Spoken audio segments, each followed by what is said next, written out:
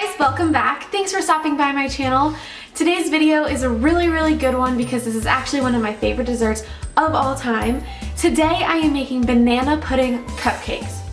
Y'all, I love banana pudding. It's something that I can never resist. If it is put in front of me, I'm eating the whole entire thing. I love vanilla wafers, I love bananas, I love pudding. It is just the best dessert ever. I don't know if it's because I'm from the South, but I just had to make these into a cupcake and I love the way that these turned out. I just did a banana type of cake and then on top a banana whipped cream pudding, so it's very light, it's perfect for summer, and then on top I just put a vanilla wafer and a banana. So if you guys want to learn how to make these banana pudding cupcakes, then please keep watching and don't forget to give this video a thumbs up and subscribe to my channel down below so you don't miss any more videos. And just a reminder that if the video goes a little too fast, all of my ingredients will always be in the description box down below. So if you want to learn how to make these banana pudding cupcakes, then please keep watching.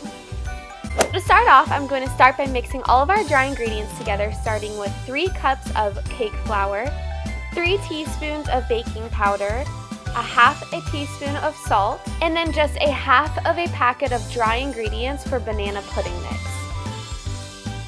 So now with my stand mixer, I'm going to beat 2 sticks of softened butter until they're light and fluffy.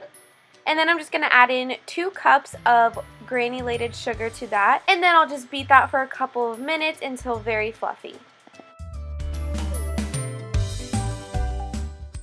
And I'm now just going to add in my flour mixture to my butter and sugar mixture, and I'm going to mix those together until it's completely combined before we add our wet ingredients. So now to start our wet ingredients, I'm just going to be adding in 4 eggs. And I'm just going to mix that together until all of my eggs are combined.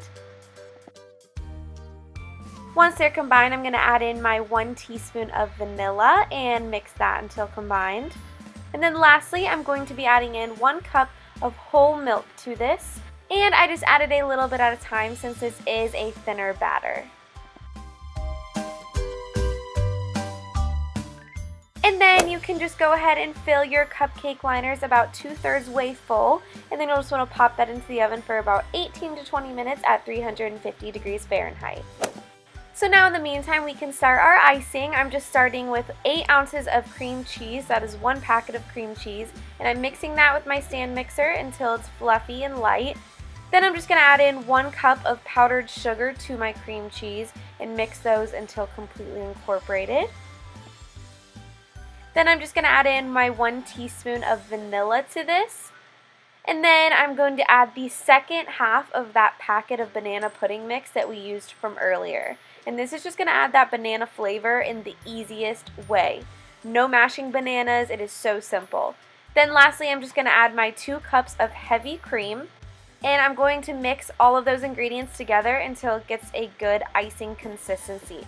This is going to take a while, about 5 to 7 minutes, honestly. Just get it to where exactly you want it. And now I'm just going to ice my cupcakes with my just round tip. And then on top of my icing, I'm going to add a vanilla wafer, which is perfect for banana pudding. And then in front of that, I'm just doing a little banana wedge.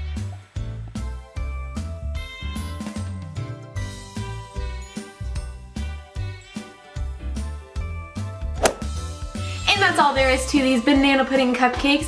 These are so delicious. I'm obsessed. My whole family thought they were amazing. Just putting the banana pudding mix into your banana cake makes it so easy. There's no mashing of bananas. It gives it that banana flavor if you want to take an easy route. I love the way that these turned out, y'all. They're perfect for summer. They're perfect if you love banana pudding. I promise they will not disappoint.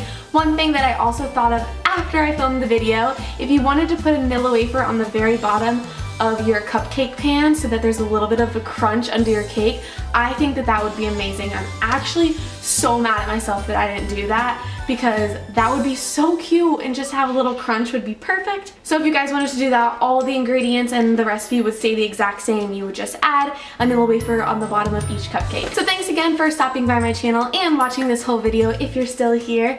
And don't forget to give this video a thumbs up, subscribe down below, and I hope to see you guys in my next video. Bye! Someone wanted to say hi.